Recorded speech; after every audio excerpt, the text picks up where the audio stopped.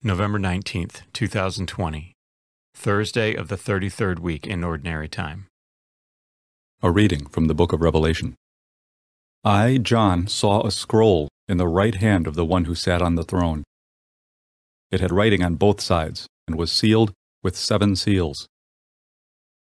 Then I saw a mighty angel who proclaimed in a loud voice, "Who is worthy to open the scroll and break its seals?" But no one in heaven or on earth or under the earth was able to open the scroll or to examine it. I shed many tears because no one was found worthy to open the scroll or to examine it. One of the elders said to me, "Do not weep. The Lion of the tribe of Judah, the Root of David, has triumphed, enabling him to open the scroll with its 7 seals." Then I saw standing in the midst of the throne and the 4 living creatures and the elders a lamb that seemed to have been slain. He had 7 horns and 7 eyes. These are the 7 spirits of God sent out into the whole world. He came and received the scroll from the right hand of the one who sat on the throne. When he took it, the 4 living creatures and the 24 elders fell down before the Lamb.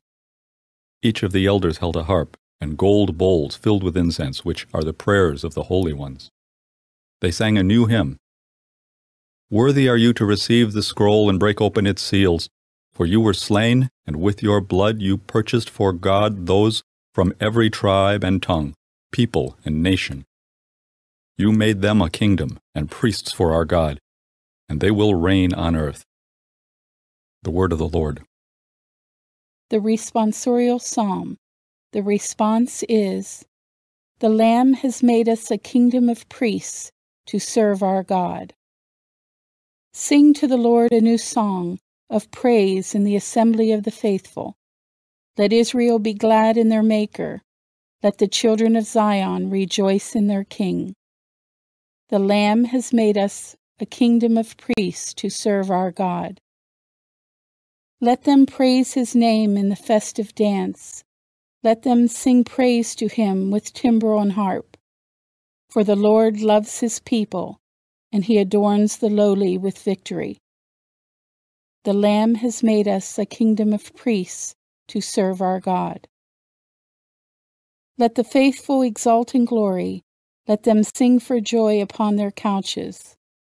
Let the high praises of God be in their throats. This is the glory of all his faithful. Alleluia.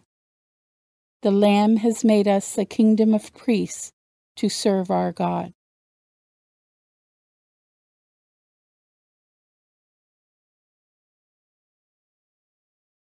A reading from the Holy Gospel according to Luke. As Jesus drew near Jerusalem, he saw the city and wept over it, saying, "If this day you only knew what makes for peace! But now it is hidden from your eyes.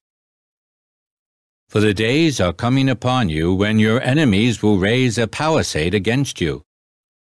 They will encircle you and hem you in on all sides. They will smash you to the ground and your children within you, and they will not leave one stone upon another within you, because you did not recognize the time of your visitation." The Gospel of the Lord.